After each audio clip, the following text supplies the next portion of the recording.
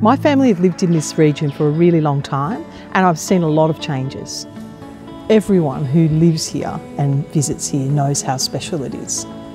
There's so much potential for our region and I'm really excited to see what the future holds. I was a single mum raising a family here. I haven't forgotten how hard things can get. The cost of living is high and there's real housing stress for people in our community. And we're feeling more and more the effects of a warming planet and the destruction of our environment. So we need to look after our area and its people and make sure it remains a home for the people who've made it special. That's why I'm working hard to see more affordable housing for people in our community. Communities are for residents, not for property developers. That's why I want to increase the number of buses on our roads and nurses in our hospitals, because I care about you getting the services you need.